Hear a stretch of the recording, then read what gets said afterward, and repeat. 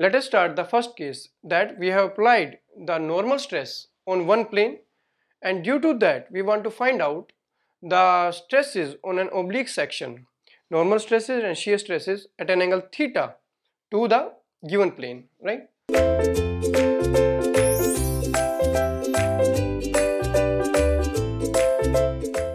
So we have applied normal stress on one plane,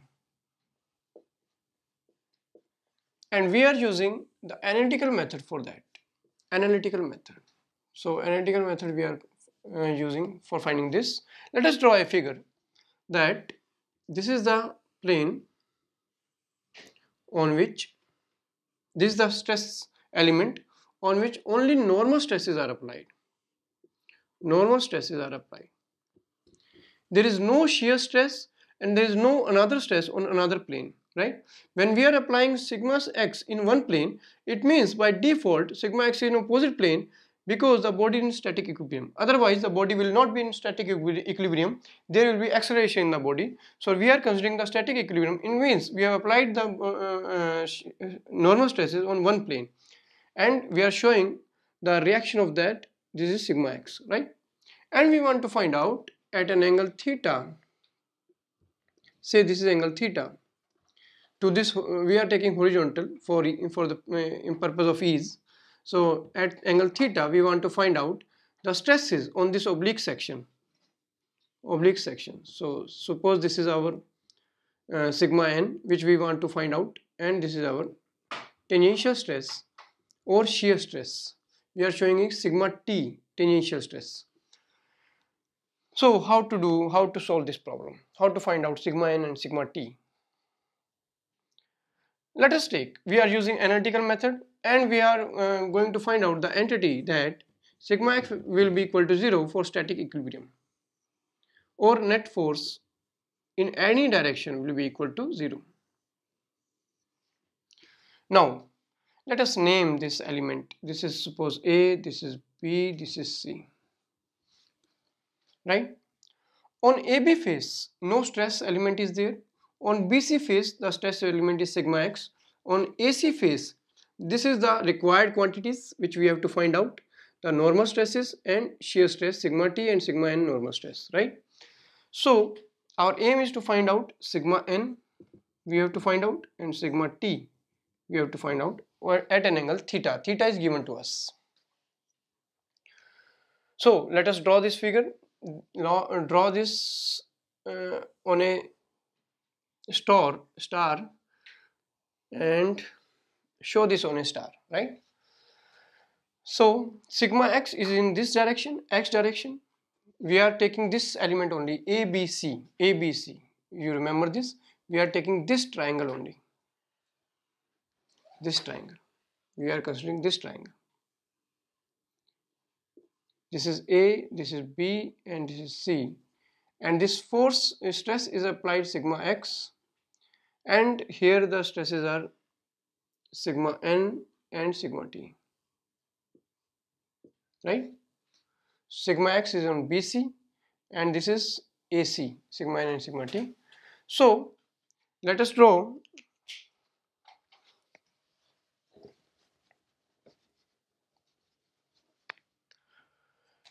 it here. How to draw it? It will be a free body diagram of this, and it will be very easy to find out using this star. So this is theta, this horizontal and inclined, this angle is theta. If this is theta, this will be 90 minus theta, this will be again theta, this will be 90 minus theta, and again theta, 90 minus theta, and theta.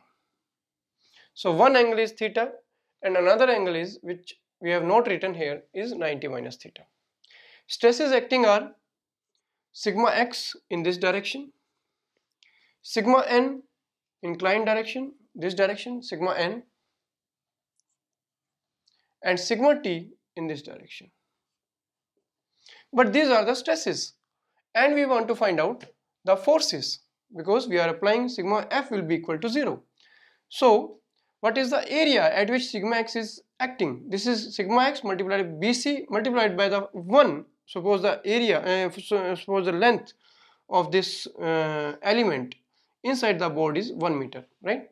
So thickness is 1 meter. We can write sigma t multiplied by AC, because it is acting at AC, multiplied by 1, sigma x multiplied by BC multiplied by 1, thickness is 1 inside the board, sigma n multiplied by AC. Now choose any direction in which we have to take the sum of the forces to be 0. So it is better to choose first the normal direction in which the sigma n is acting. So let us say this is our that direction. This is the direction, right? So this is our normal direction, and take all the forces in this direction, sum of the forces in this direction equal to 0, and this is n direction, opposite to this will be minus n direction, negative n direction. So we can write sigma f in n direction will be equal to 0. So what are the forces? Forces are sigma n into AC,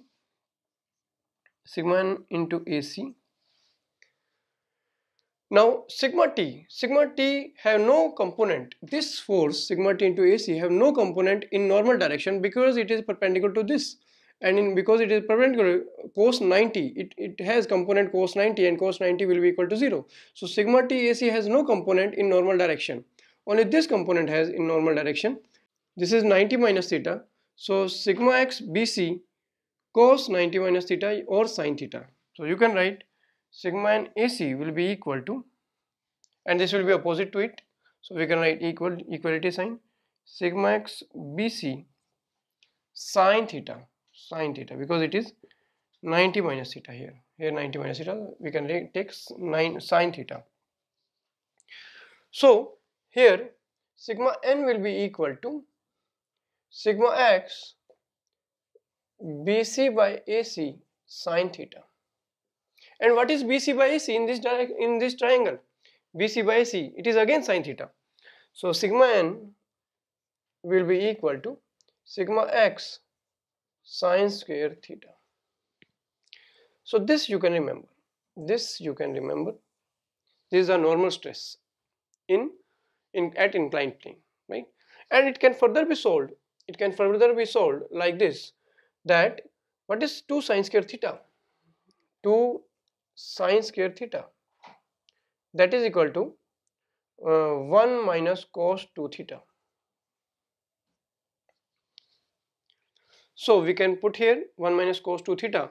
So you will get sigma n will be equal to sigma x by 2, when you apply it, sigma x by 2 minus sigma x cos 2 theta. So this is another equation for this case, right? So it is better to remember this equation, or you can remember this equation, sigma x by 2 minus sigma x cos 2 theta, minus sigma x by 2, here also sigma x by 2 cos 2 theta, right? So any one can be remembered. Another is to find out the shear stress, tangential stress sigma t. For that you choose the direction, this direction as the tangential direction. This is our tangential direction, and take sigma f t in tangential direction to be equal to 0. So what we can find out here, in tangential direction, this is acting in tangential direction, so we can write sigma t into AC, this is in tangential direction. Sigma and AC has no component in tangential direction, so the component of this in tangential direction will be equal to 0. So what is the component of this? So this will be, you can take the component of this will be plus sigma x BC cos theta, and that should be equal to 0. So sigma t AC can be written as minus sigma x BC cos theta, or you can write sigma t to be equal to minus sigma x BC by AC cos theta, And what is BC by AC? Again sine theta. So sigma T will be equal to minus sigma x sine theta cos theta. And what is sine theta cos theta? 2 sine theta cos theta, that is 2 sine 2 theta. So we can write sigma T equal to minus sigma x by 2 sine 2 theta. So remember this equation. This is the tangential stress at a oblique plane.